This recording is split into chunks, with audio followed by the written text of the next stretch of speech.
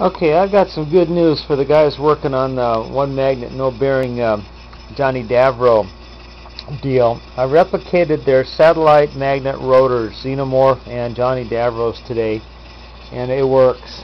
It works on my top charger, and it works really good. I was surprised. I didn't think it would work, but the key was I've got these 3/8 inch Neo magnets now, and it's even running in this coil. That little ball magnet in there is spinning up, and that's causing the induction that's making that LED light. And you can see it's not even near the coil here. It's quite a ways away, and of course that one is too. And there must be a big flux field all the way around here that's affecting this whole region.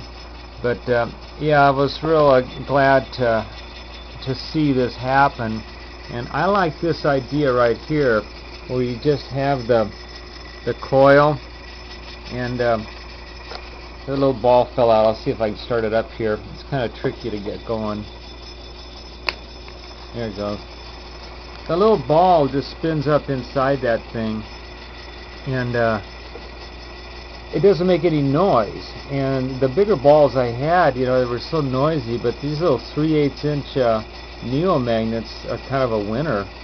And like I say, they'll run way over here on the side, and if you stacked these up around here in such a way that they didn't affect one another, you'd have light output more than what's coming off the main top.